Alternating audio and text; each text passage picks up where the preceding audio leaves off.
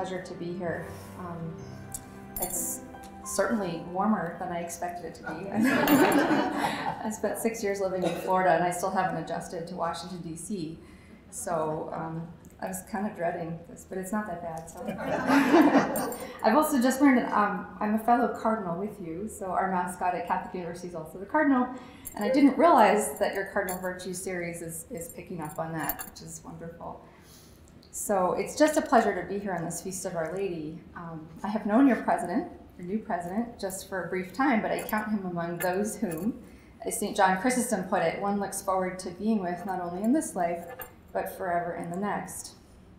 So I have an admission to make, which is that when I was asked to join this lecture series, or to participate in this lecture series on the Cardinal Virtues, I hoped very much that I would not be asked to speak about justice. The study of which, as a principle of social order, and even as a virtue, leaves even the most diligent students weak-kneed, actually. Treatises on justice are not in short supply, and most of them are not short. So, with thanks to President Burns for this assignment, I will endeavor to make some remarks about justice, and in particular about economic justice. And I will be, therefore, speaking about economic justice, focusing on the conditions under which we might understand or believe or judge a social order to be just or righteous in relation to economic life. And so I will not be focusing particularly on justice as the individual virtue. But I will say in advance that it is surely a task of the just man to will the just society. Therefore, the just man should not be indifferent to various social configurations. This means that the understanding of the just society is not oblique to the pursuit and the practice of justice as an individual virtue. For instance, I take it for granted that an ardent socialist, a man who earnestly wills that private property be abolished, must necessarily fall short of excellence in justice, whatever the quality of his personal dealings with others, just as an example. So the notion of economic justice seems to frustrate on all sides of the intellectual debate. Another reason for being a little bit weak-kneed when thinking about economic justice. Contemporary political liberals favor structural notions of economic justice in which principles of fairness and equality find institutional expressions in public policy. At the same time, these various liberal thinkers struggle to offer a definition which can bound public policy in meaningful senses. Therefore, these types of policies tend to fall prey to accusations of socialist types of justice. Conservatives, for their part, mostly engage the notion of economic justice with much less vigor, preferring instead something like Hayekian or classical liberal rules-based conceptions of economic justice, or perhaps without admitting it, in fact, Nozickian conceptions of justice, which is something like the aggregative sum of justly titled individual transactions, right? So we can reduce justice to just, every transaction is just, we're all set, we're good, wipe your hands and go home. Ironically, and if not tragically, because there's not anything in the toolkit of the contemporary economist, my training, for instance, which is of any real use to considerations about justice, and permit me the dig, unless one wants to divide a numerator by a denominator, and more on this later, these formidable thinkers, the economists, have mostly receded from the serious task of reflection on the nature of the free society, and on the conditions under which men may be said to thrive, the latter of which I take to be the aim of economic justice, if one may be found. So what I would like to do this afternoon is proceed in a kind of programmatic way, offering an impressionistic account of certain features of economic life, together with some suggestions about what form a successful theory of economic justice might take. So, with that in mind, I said impressionistic. You have with you, I hope, a handout with some of the longer quotes. So instead of putting them on slides, I thought I would give them to you in hand. And so I have some to read. So you will have patience with me then if I start in a place perhaps where you did not expect me to start, with the following literary account of a battle told from the perspective of a private infantryman. And now I'm going to read from the first quote, number 1. Officers were running around, waving their swords and hollering, "Form!" They yelled at us, "Form! Form for attack!" But nobody paid them much mind. we were too busy rummaging the tents. So they began to lay about us with the flats of their swords, driving us away from the plunder. It didn't take long. When we formed in line again, reloading our guns, squads and companies mixed every which way. They led us through the row of tents at a run. All around me, men were tripping on the ropes and cussing and barking their shins on the stakes. Then we got through, and I saw why the officers had been yelling for us to form. There was a gang of Federal soldiers, standing shoulder to shoulder in the field beyond the tents. I thought it was a whole Yankee army, lined up waiting for us. Those in front were kneeling under the guns of the men in the second line, a great bank of blue uniforms and rifle barrels, and white faces like rows of eggs, one above another. When they fired, the smoke came at us in a solid wall. Things plucked at my clothes and twitched my hat. And when I looked around, I saw men all over the ground in the same ugly positions as the men on the slope, moaning and whimpering, clawing at the grass. I was what you might call unnerved, for they warn you there's going to be bleeding in battle, but you don't believe it until you see the blood. What happened from then on was all mixed up in the smoke. We formed again and went back through the tents, but the same thing happened. They were there just as before, and when they threw that wall of smoke and humming bullets at us, we came running back down the slope. 3 times we went through, and it was the same every time. Finally, a fresh brigade came up from reserve, and we went through together. So this is a passage from the story of the Battle of Shiloh, told by the great Civil War historian Shelby Foote.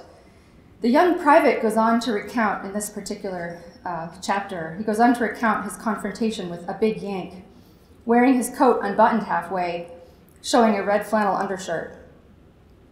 The private wonders, in the midst of this smoke and firing, he wonders, what sort of man wears a red flannel undershirt?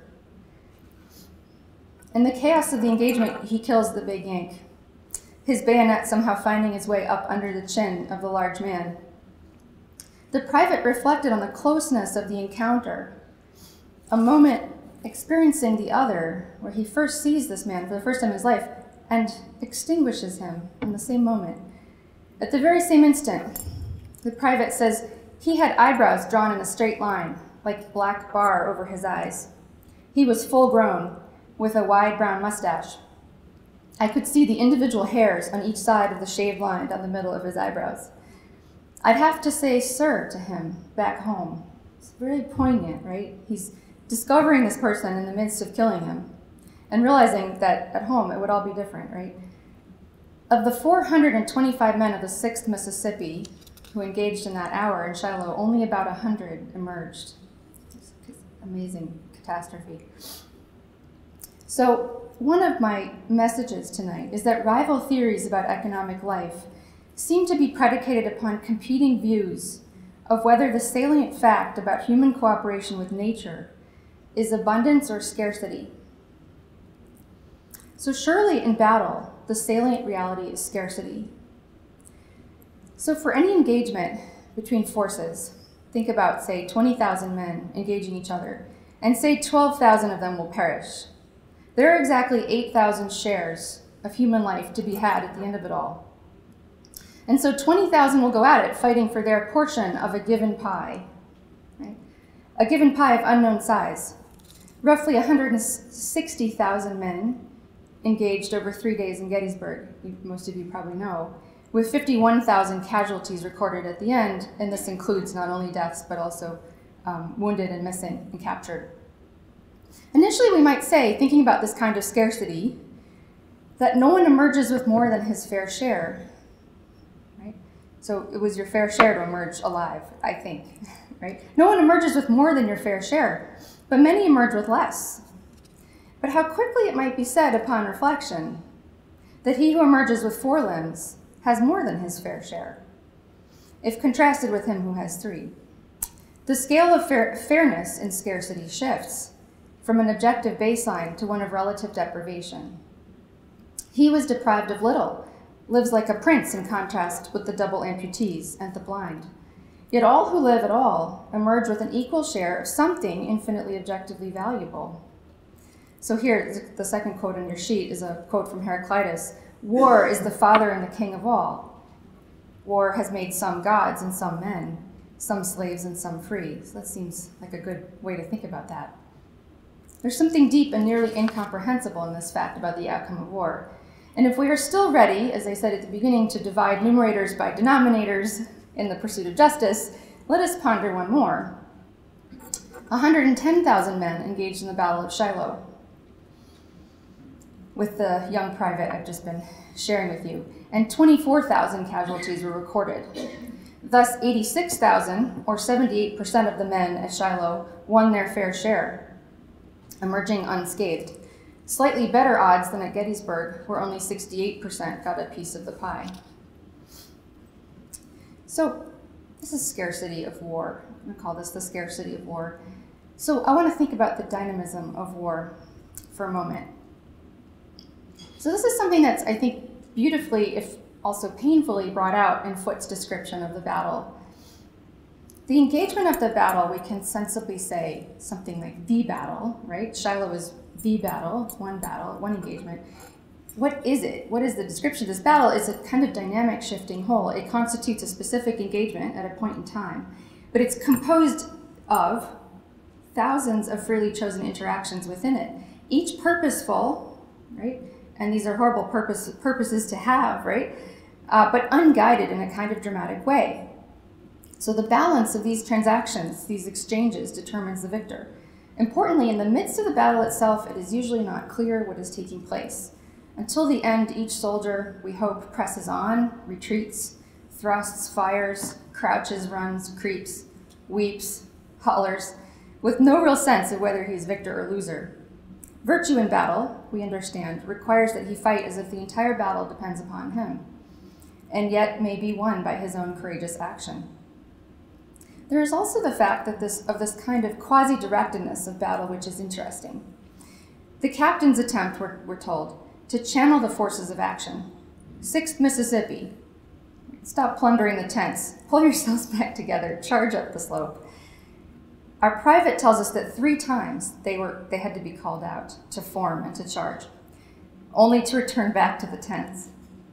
Right? If you studied up on the Civil War history, why do they go back to the tents? They're all starving, essentially.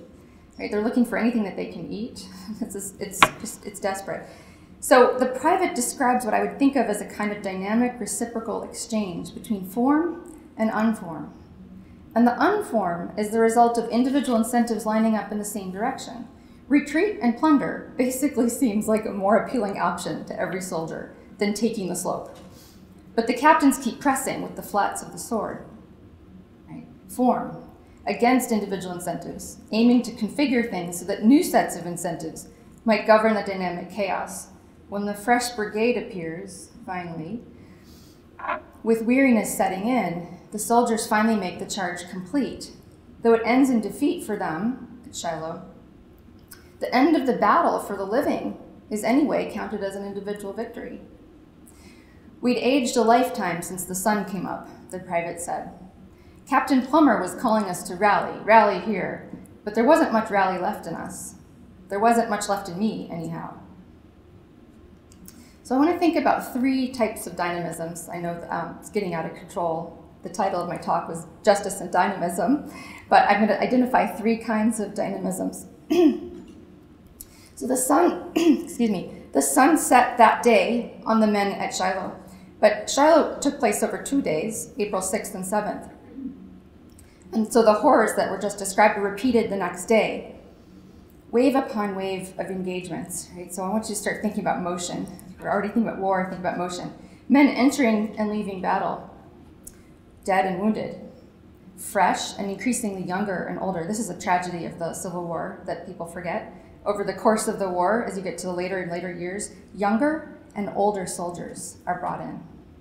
And the younger ones, before very long, are the age of my boys, so I can't even read about the Civil War without more or less losing my cool. If I get through the next few pages without breaking down, congratulate me. So let's think about this younger and older arms for battle going in. The Civil War constituted, in its whole, right, it's a massive war. It constituted a seemingly endless stream of battles, characterized by what I call these 3 dynamisms. First, that there is a war at all. And in this phrase, I want to use war with a capital W, that there is a war that we call the war at all. that there is a place where men meet each other in pastures to make a gamble for shares of the reaper's pie.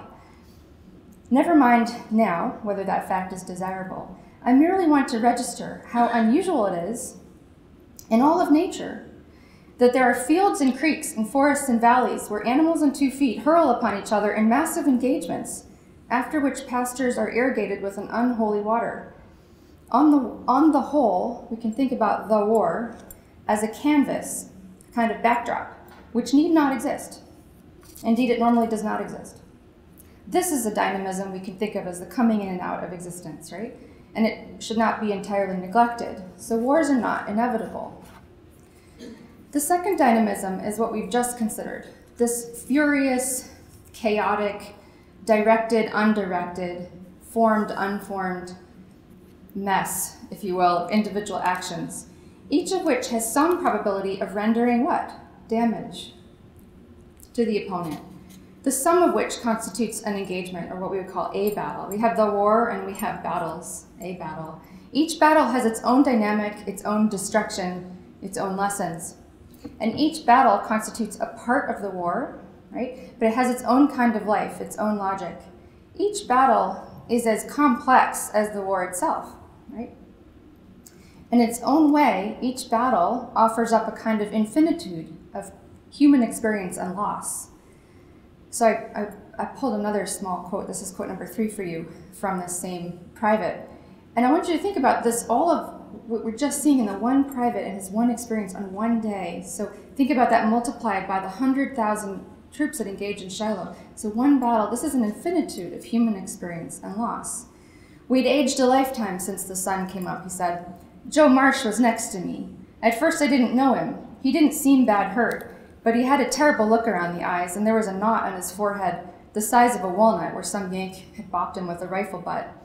I thought to ask him how the Tennessee breed of elephant compared with the Kentucky breed, but I didn't. He had lorded it over me for a month about being greenhorn. Yet here I was, just gone through meeting as big an elephant as any he had met. And he was still trying the same high and mightiness. He was mad now because he wasn't the only one who'd seen some battle. He'd had this big secret to throw up to us, but not anymore. We all had it now, right? Really very human. It's just, right, the interactions of one and another soldier. We might usefully, I think, thank you. Thank you very much. I'll put it here. This is great. Thank you. We might usefully borrow the language of irreducible complexity when we consider the single engagement. Irreducible because a single transaction between two soldiers, enemy soldiers, cannot possibly perform the function of the battle at large. Complex, so irreducible complexity is complex because these transactions, each of them are kind of stuffed up with human reality. No other act of destruction in the war, right? If we picked a good illustration here, and we've just thought about one battle and we think about extending that throughout the whole Civil War, no other act of destruction among the millions which will take place will have just the character of the one we just described, just that one, just their character. I'd have to say sir to him at home. That thought and that character. So that's infinitely complex, and you multiply that. So this is very, very interesting. Finally, so now we're on to the third kind of, so that was what takes place in that single battle. It's another kind of dynamism. And so finally, the third dynamism, and I want you to think about this. It is a poignant and sad fact that according to the records, we counted, exactly 52 battles, including major and minor engagements, preceded Shiloh, which was also called Pittsburgh Landing. And this took place in April of 1862. Shiloh predated Gettysburg by 15 months. And 331 battles took place after Shiloh. A massive number of battles, right? And every one of them, you have, thousands and thousands of casualties. So the third dynamism refers to this feature, that these irreducibly complex engagements, what we call the battle, are repeated, right, over and over. Same but different, right? Everyone's different, but they're all sort of the same. They're layered on top of each other. Sometimes they take place at the same time. Sometimes they're interdependent. Shiloh was fought in Tennessee, but it takes place at the very same time as the Siege of Yorktown, which is much longer and less decisive battle. So to comprehend the war at large is to grasp these three different dynamisms at the same time. With clarity, the motion or change involved in coming into existence, the motion or the actions of what I'm calling reduction, that every characteristic action of war is a reduction of goodness of human life. This is subtraction, right? In each engagement, and then finally the motion of repetition, which, we might, with some loss of accuracy, we might compare the war to a stream, right? A stream of battles. So it's a stream of battles. It has a beginning where it leaves its mouth, and along the way it's characterized by kind of cross sections, which are dynamic, right? Dynamic moment in the stream. And then we think about the downward motion of the flow of the stream, the movement from one cross section to the next. So notice that a motion of a body of water is called a current, and a current is a measure of a movement in relation to time. Of the war at large, Heraclitus again seems relevant. So this is probably the most cited Heraclitus that we can think of those who entered the same rivers, ever different waters flow, right? You can't step into the same river twice is usually how it's rendered, although my Greek translating husband says this is a better translation. So you have the best translation in front of you. To introduce the three dynamisms then is to aim at incorporating time. That's what this focus on dynamism is. Incorporating time is a critical factor in the account of things. It may or may not be that we gain very much from this perspective on the Civil War, reflection upon which is always edifying.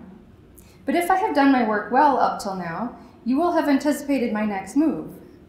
Where I think we may gain, and in fact where we must gain, is through embracing the analogous but contrary relation between war and market. In fact, I have not been speaking about war from the beginning, but rather about what is something like the negative mirror image of the market.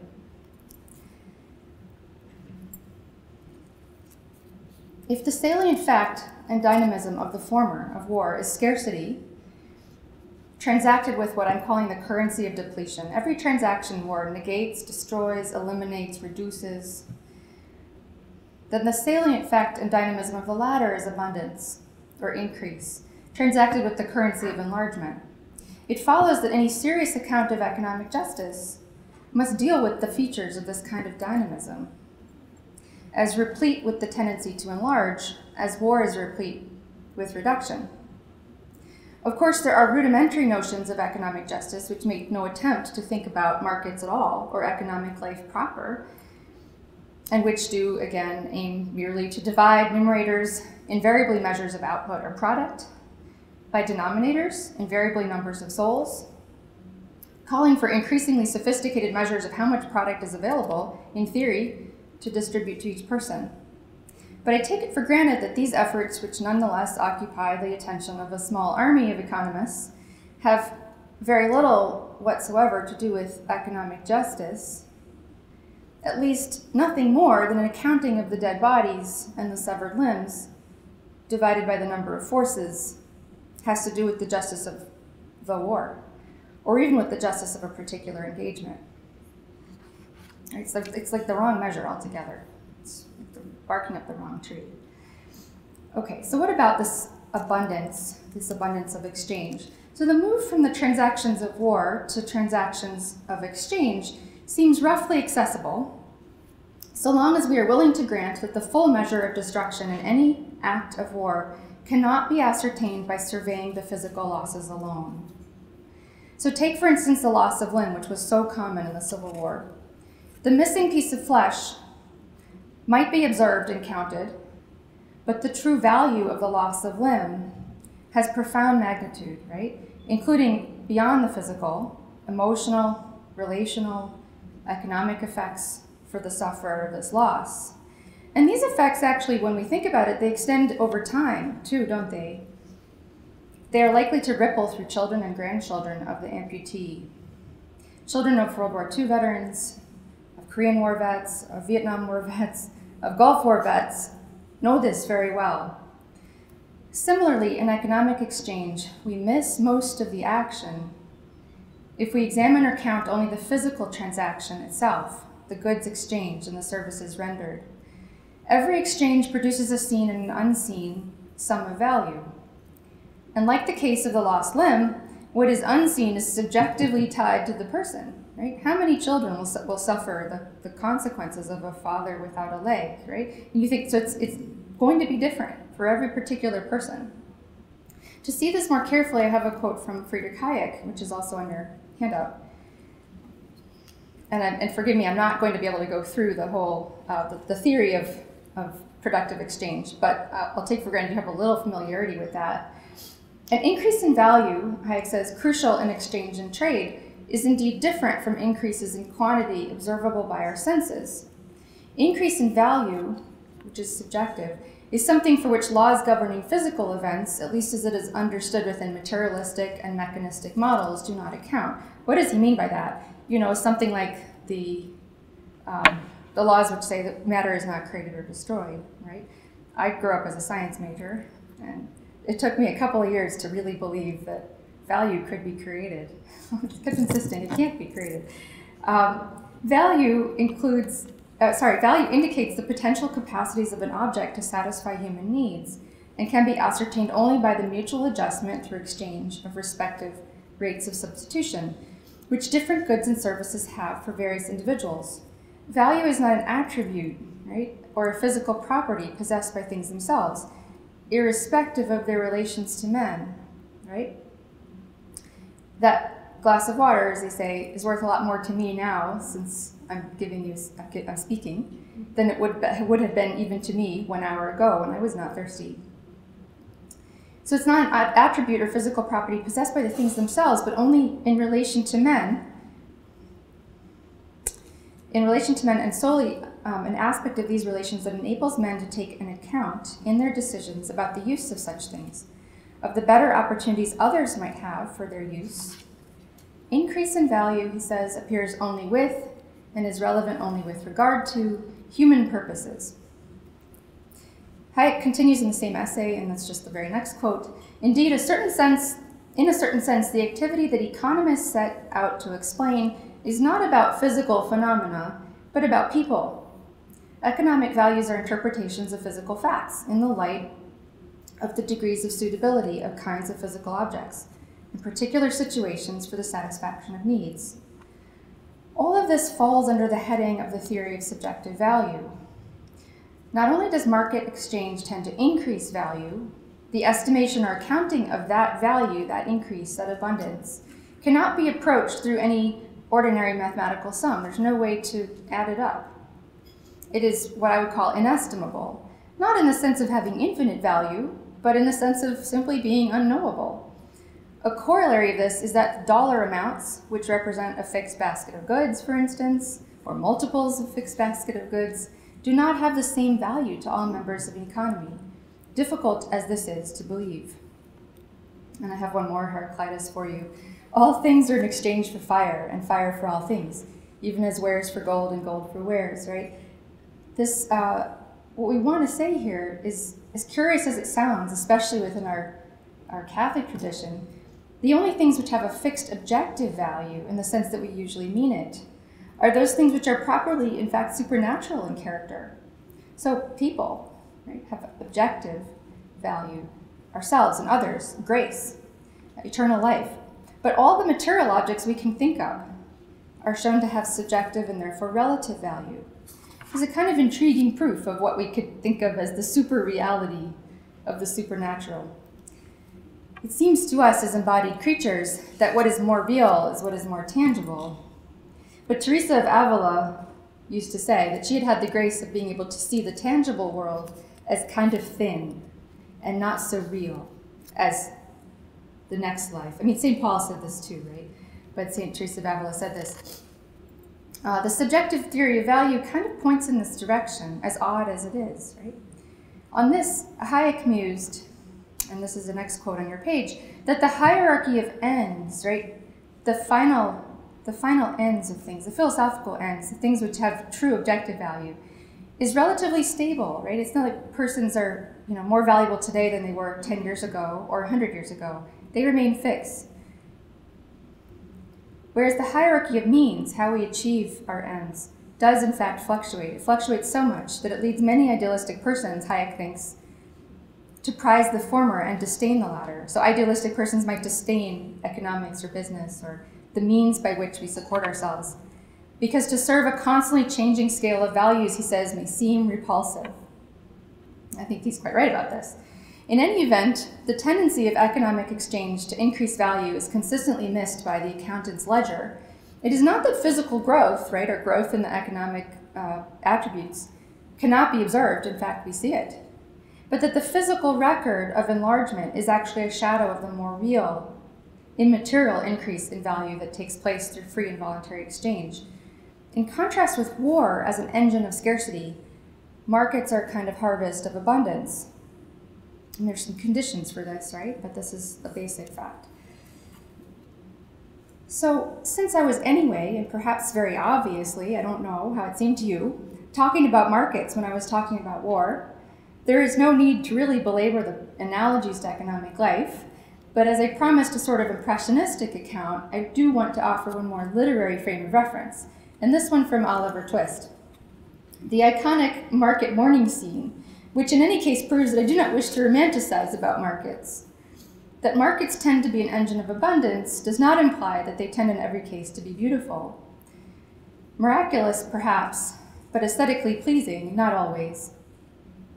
So from Oliver Twist, it was market morning. The ground was covered nearly ankle deep with filth and mire.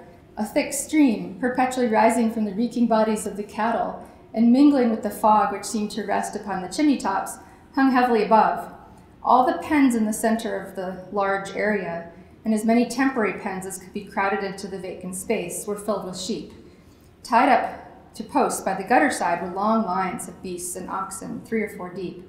Countrymen, butchers, drovers, hawkers, boys, thieves, idlers, vagabonds of every low grade. They were mingled together in a mass. The whistling of drovers, the barking of dogs, the bellowing and plunging of oxen, the bleating of sheep, the grunting and squeaking of pigs, the cries of the hawkers, shouts, oaths, quarreling on all sides, the ringing of bells, the roar of voices that issued from every public house, the crowding, the pushing, the jiving, the beating, the whooping, the yelling, the hideous and discordant din that resounded from every corner of the market, and the unwashed, unshaven, squalid, and dirty figures constantly running to and fro, bursting in and out of the throng, rendered it a stunning and bewildering scene, which quite confounded the senses. I didn't want to go back to Shelby Foote, but when I was thinking about this description of the market, and this was Oliver's first view of what a market looked like in London, I couldn't resist the comparison. All of the descriptions of the sounds, actually, every other page in the Battle of Shiloh sounds like this. So I quote number 10, we're going to go back to Shiloh for a moment. And the private says that when he stopped in the middle, it's like the first time he's been shot at his whole life, right? And he says, when I stopped, I began to hear all sorts of things I hadn't heard while I was running. It was like being born again. And actually, this is kind of Oliver's view. Like, this is a completely different world, what I've just seen. It was like being born again, coming into a new world. There was such a great clash and clatter of firing. Over all this, I could hear them all around me, screaming and yelping like on a foxhound. Except there was something crazy mixed up in it too, like horses trapped in a burning barn. I thought, they all gone crazy. They looked it for a fact. Their faces were split wide open with screaming, mouths twisted on every which way, and this wild lunatic yelping coming out. It was like they were yelling with their mouths. It was more like the yelling was something pent up inside them, and they were opening their mouths just to let it out. That was the first time I really knew how scared I was. So actually Oliver Twist is completely overwhelmed. This private, it's the overwhelmingness of the sounds and what he's seeing. He's completely overwhelmed. It will not be lost on you that I have chosen 2 scenes from the 19th century, although one written contemporaneously. One fact of contemporary life is that many of the most important human events are now quite sanitized, sort of bleached of color, if you will. Money changing today, for instance, is far less dramatic than it used to be, and wars are not fought in the same manner as the one we call civil, although the logic of scarcity is no less accurate, and markets are typically less overwhelming than what Oliver Twist faced, although these features do still remain in some areas. Cattle markets are pretty exciting, places. Most of us don't go to them, but you can go see them. There are lots of great ones. The challenge for us, right, is to see the billions of digital transactions, malls and coffee shops, auto repair shops, junkyards, business enterprises of all form and function as the great-grandchildren of the London marketplaces described by Dickens. In these places, yes, vagabonds of every low grade are still mingled with those of nobler purpose. And if we could see and hear and smell every part of the market today, we would surely be as stunned and bewildered as Oliver. Like the battles we imagined before, the marketplace is a dynamic, shifting whole, composed of hundreds of freely chosen interactions, each purposeful but unguided. And when we add to these images, in addition to the naked marketplace just described, what we would think of as economic activity inside of business enterprise firms, right? We start to see the contours of that kind of formed, unformed thing that was happening on the battlefield. Form, a manager might call. But nonetheless, outcomes and value are in every case the result of compounded effects of uncountable numbers of richly layered human interactions. Human interactions, each of them as important as, at home I would have called him sir, right? How many times in the contemporary marketplace is that same courtesy, sir or ma'am, extended beyond the ordinary expectations of age and station? So see here how what war takes away, the market adds. Right? So the three dynamisms of economic life correspond first to the existence of the market, right, at large. The market is not inevitable. Second, to formed and unformed engagements, specific markets of various sizes and qualities. And third, to the waves of repeated, overlapping, interdependent markets which flow in time forward. Hayek puts it this way, and this is also on your sheet. In order to explain the economic aspects of large social systems, we have to account for the course of a flowing stream, constantly adapting itself as a whole to changes in circumstances of which each participant, right, this is like the guy in battle, no idea whether things are winning or losing, but each participant can only know a small fraction, right, and not for a hypothetical state of equilibrium determined by a set of ascertainable data. So in that last line, Hayek is picking on professional economists, and that has its place. Okay, so critically, every instant in time, we're thinking about currency and currents and streams and rivers flowing. Every instant in time is dependent, those markets and those repeated interactions, dependent upon contemporaneous actions, like the other battles taking place at the same time, and past decisions now realized. At every instant is, in a sense, already past, and the moment has been lived, right? This is just a straight philosophical and maybe depressing reflection on time. It's already, like, there's no present, it's already gone, right? This pressing forward motion is what prompts Hayek to warn in remarking upon John Stuart Mill's constructivist approach to the distribution of goods.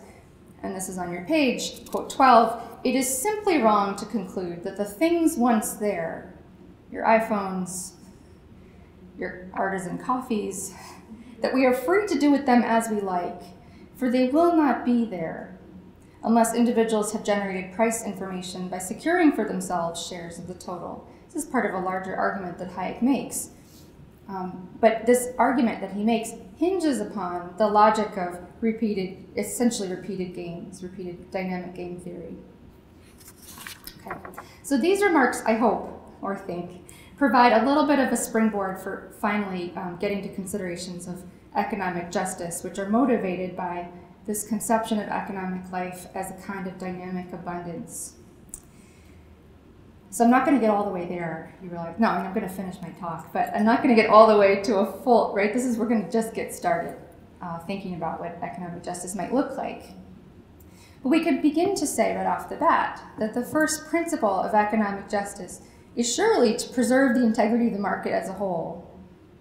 With a view to the three dynamisms, importantly, this principle does not arise from a theory of individual rights, right? We're not thinking about, well, the market has to be there because individuals have a right to do their stuff, right? And not even from a priority of rules over outcomes, like something that Hayek would prefer, although we could incorporate these later. Rather, the principle begins from the presupposition that the harvest of abundance is a great human good, like life itself, a good upon which many other goods depend. So the principle is augmented by the facts of dynamism. If the market is not inevitable, and if forward motion at any point depends upon current and past decisions, it is of some priority to protect the health and vitality of economic life. There is an analogous principle, by the way, for the state in relation to war, and one could, I never really thought much about it before, but I think one could write a longer text on the relation between these principles and the state and war. But it is surely a first duty of the state, for instance, to provide for conditions of peace and to maintain a reasonable battery of defenses such that war, if incurred, would be swift and minimal. This is not merely a political principle, right? For the loss of capital in war, the induced scarcity has a profound economic character, and this is widely acknowledged. But more serious still, fostering robust economic life is one of the primary means by which states may provide for the conditions of peace. So these principles are not so distinct, right? Politics over here and economics over there, and they tell us something about each other. Rather, these principles are sort of same but different. It is as much a matter of economic justice that markets exist and flourish as it is that war is avoided. The first principle, of course, this one I've just articulated, is primarily concerned with that first dynamism, the coming in and out of existence. And luckily for us, we don't normally worry that markets will entirely go out of existence here. But the second principle emerges from the following observation, and this is where things get a little trickier.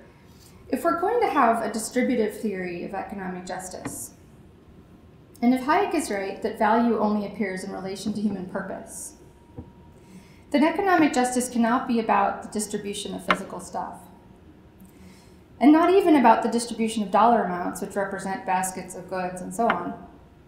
Rather, it must be about the distribution of value, which is a much more complicated problematic, right?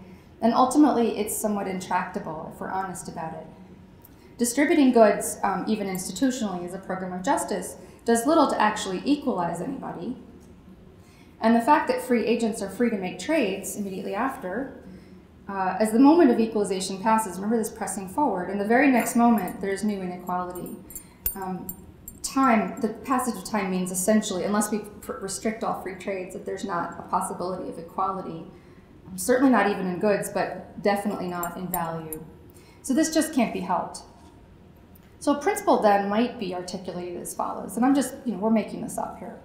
No one's ever done this before. No one's ever thought about the Civil War and economic justice. So this is fun though. So a second principle could be the following, that men should be enabled to participate fully in the value-seeking harvest of the market. So ordinarily, this means what when people say this? This means a twofold participation, including work and consumption and savings.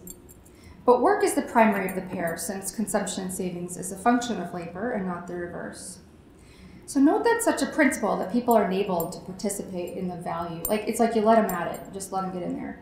And that they're enabled to do that, whatever is needed to get in there.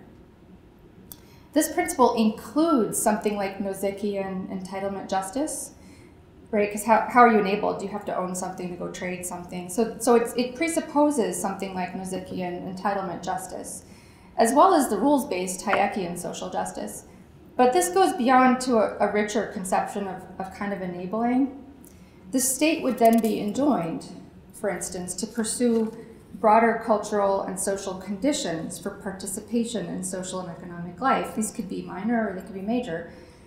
A fair assessment, for instance, of sociological data might augur in favor of particular kinds of family policies which limit, say, divorce among parents with children, since single-parent homes tend to inhibit participation in the market.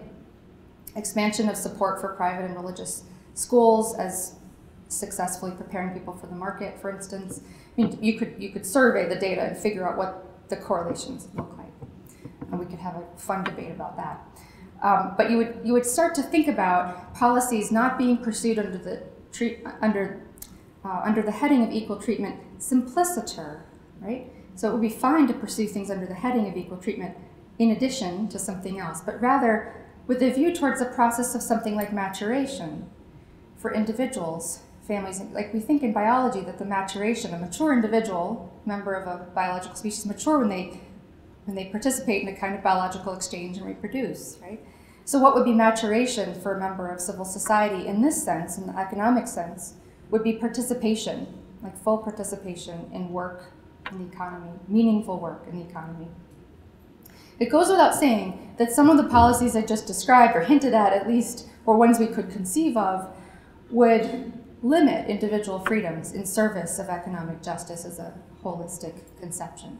And so this is, in its offering, something different from either libertarian or liberal notions of economic justice. There's a there, but we're just sketching it.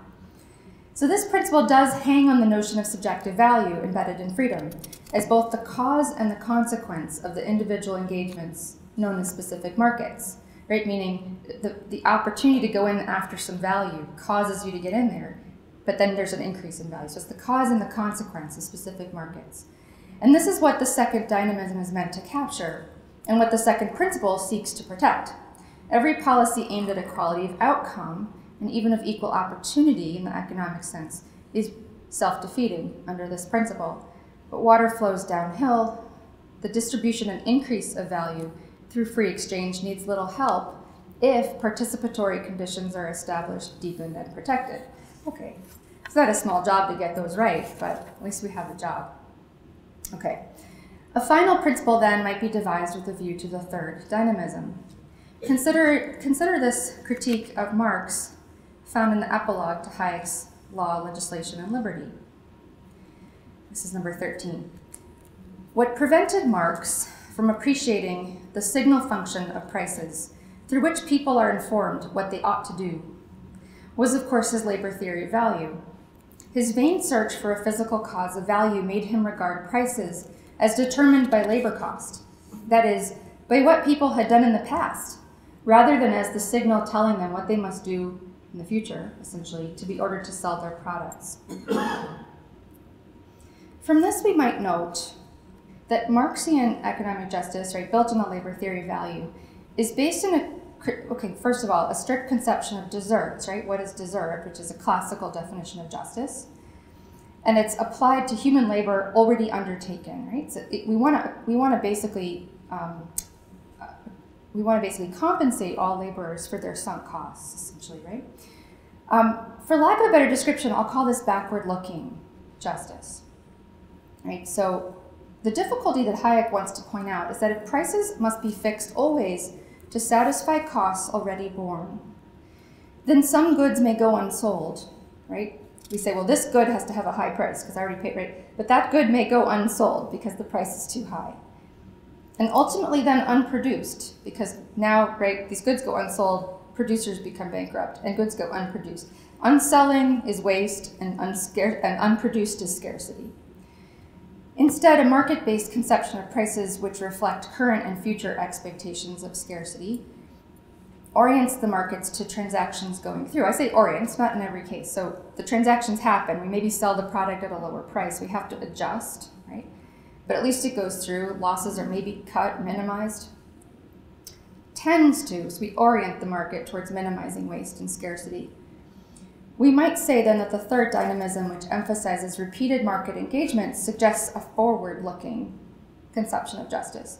Again, this is new. I don't know what that exactly looks like, but it has something to do with this necessity of taking into account the repeated nature of economic engagements, right? So it's a forward-looking conception. Now, curiously, of course, people like Hayek and other market process theorists would have said that if we foster the rules of engagement so that forward play of the game is ensured, right? I don't go to the market and feel like I've been cheated and I never want to participate again, right? Things work out for me, so forward play is ensured. That something like a general environment of backward-looking justice takes place, right? So there's enough information spread around in the economy through relative prices that people can make reasonably efficient choices about where they ought to spend their time. So they put their labor in efficient ways, and the next time around, they don't feel that they can't cover their costs, right? So the idea is that you take care of forward-looking justice, and it ends up, if you get it right, taking account of this backward-looking justice. But it's not the same thing in principle at all. completely different thing.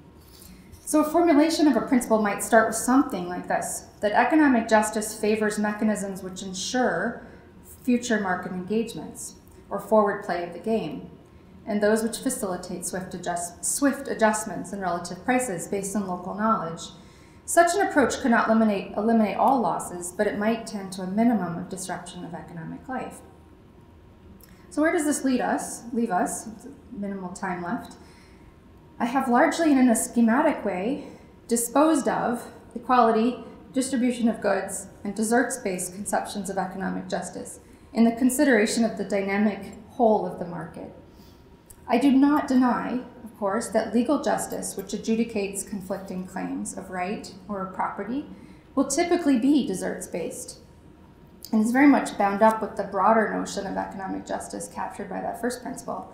I should have listed the principles in your handout too. But I do insist, and so I was thinking, contrasting this broad notion of economic justice I'm trying to sketch with strict legal justice. I would insist that I think in the last, or maybe this is just my arrogance, I think we've had better lawyers in general, in their own right, than we've had economists and philosophers. And as such, I don't think we need to abandon the project of aspiring to a holistic conception of economic justice. Intuitively, we believe that there is some sense and meaning to this, even though I just disposed of all the common definitions. All right, so I'm going to try to help me out. So Plato, we're going to go primitive, very primitive. So Plato defines justice, of course, before equality, as something, it's allocative in the following sense. He defines justice as the proper ordering of the three parts of the soul. The source of this idea is allocation, right? Allocation according to what? Proper place by nature, where things are supposed to be by nature. So in the Platonic view of the world, things are destined by nature for a place, as are the parts of the soul. So when the soul is properly ordered, we have justice. Justice, then, is when things are destined for a proper place, occupy that place. When it might not have done so otherwise, right? It did not need to exist, for instance, but there it does exist.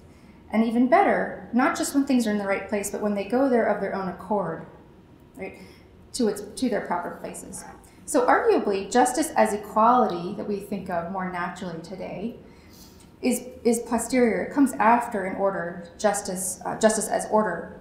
Because what one means by the former, which justice as equality, is that two equal persons are destined by nature to receive the same equal shares. And justice, then, is when the destined shares, which are equal, reach those to whom they are destined. Thus, justice as order might be considered more primitive and maybe more holistic than justice as equality.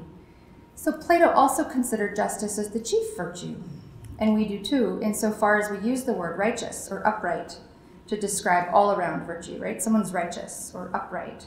But that right, of course, is from use. So we actually sort of call people who are just all-around virtuous just. It's interesting. It's like a chief virtue. Suppose then that we define economic justice as being this, as the state in which we understand that the market as a whole, including all of the specific and repeating and interdependent markets, are well ordered. So they're just well ordered. That things are in their proper place. But what things? Now, one answer might be, and this will get tedious, the goods, the stuff, right? But this can't be quite right, because if it is right, then economic justice is just going to be co-identical with Nozickeian justice. Why? Because as long as we believe in the inviolability of private property, and we do, in other words, if everyone has title to what belongs to him, and if everybody's stuff is with them, then everything is in its proper place and everything is just. But this can't be right for another reason, which is just this. The stuff of the economy isn't the goods after all. Nothing has value outside of relation to persons. And all of that value, which was inestimable, we said, does not have a natural application to an allocation or distribution. So to figure out what things should be in their proper place, we might return to that famous Buchanan-Smith proposal that economics or the market is about, the study of economics, about the propensity in human nature to truck, barter, and exchange, right? Just the propensity for us to exchange things with each other in productive exchange. And the institutions which support this activity, or as Hayek put it, The activity that economics sets out to explain is just not about physical phenomena, but about people. Friedrich Bastiat, this is quote 15, seems to have anticipated my question exactly. The moving parts, he says, are men, of course men and women, that is, beings capable of learning, reflecting, reasoning, making errors, and correcting them, and consequently of making the mechanism itself better or worse. Therefore, we might want to say that economic life is well ordered when the people are in the right place to fulfill their natural propensity to attract, barter, and exchange in pursuit of a better life, which is partly, not solely, but partly pursued through the abundance of the market. The lovely thing about the Buchanan-Smith proposition is that it provides exactly what Plato's notion required, a destination. What by nature are we destined for, or how do we decide where things go? What's their proper place? So is their destiny by nature. So under the schema, the three principles articulated above look to be plausible ways of framing a conception of economic justice as order, as being well ordered. That there is a market at all, for instance, and that states look to foster it, is surely a matter of economic justice. People simply cannot be in the right place if there is no market. I mean, in the right place with respect to that propensity, right? And if, again, the principle of subjective value is not preserved as the heart and the heart of these specific markets, then the propensity to truck, barter, and exchange is surely undermined. So this is so far a sketch, and an impressionistic one at that. There are many objections which could be raised. So I'm going to go ahead and raise one myself, and by way of conclusion. My objection begins by answering a question and then by raising one. The Platonic notion of justice does presuppose a governor in any ordered whole, namely the chief principle, which tells the others what their destined places are. It tells them to occupy those places, right? And those of you who know Hayek's works or Kerzner's works know that they like to talk about undirected order, spontaneous order. And one of the difficulties with that is kind of where does all that, why do we think goodness comes out of that, right? So the natural candidate for this organizing principle is something like local knowledge, what Hayek called the knowledge of particular circumstances of time and place. And this is quote 16. It is with respect to this, local knowledge, that almost every individual has some advantage over all others in that he possesses unique information of which beneficial use might be made, but of which use can only be made if the decisions depending on it are left to him, right? So this is a principle of economic freedom, actually, or are made with his active cooperation. The principle of local knowledge, whereby individuals apply their own information to the economic decisions, leads to the strong price signals that Hayek and Kerzner and other market process theorists take to be directive as, and even more effective than, a single centralized planner or governor. So Kerzner tells us, for instance, it turns out as it happens, and this is maybe your last quote, second to last quote, it turns out as it happens that the market process approach shows that the absence of centralized direction is in fact necessary if the kind of coordination we've seen to be achievable through the market process is attained at all. Thus, if we look to adopt a conception of economic justice as order in the Platonic sense, we are able to find an explanation of how it is that people will know where to go and what to do. We are even assured by these theorists that it is better for the principle itself, and not only to fulfill the norm of nonviolence, which is embedded in justice, that they make these choices of their own accord. So having answered that question, here's the one I should like to raise. And with this, we can move to some discussion. What gives us confidence that we're going to like the social order, which is generated by this undirected market process? The unsatisfying, really, I think, answer to this question, and the one which is advanced the most often, I think, is that our confidence should be based on the overwhelming success of the market in raising standards of living for the greatest numbers of souls. A related and also unsatisfying answer is that we should have confidence because there is no other economic order that looks better on the merits. So I repeat, what gives us reason to think we will like the direction of the Heraclitean river of social order that we call the market? A satisfying answer, I think, would require willingness to consider whether and if the basic laws of nature which induce men to this propensity of trucking, bartering, and exchanging and which also, these laws of nature, which also produce motive forces such as self-interest and reason, whether they might be propitiously and harmoniously ordained by an almighty God, and also at the same time a willingness to believe or to take up the question of whether the salient fact about a well-ordered or just or righteous economic life is abundance or scarcity. And this is a question I'm merely raising. Whereby I note in closing the following two facts. First, that economic science is not so divorced from theological science as we may sometimes take it to be. And second, that the moniker dismal science seems best reserved for secular economists and those who suppose that division and aggregation make up the substance of economic thought. The rest of us, I say, we will have joy and we will have abundance. For I came that they may have life and have it abundantly. Thank you.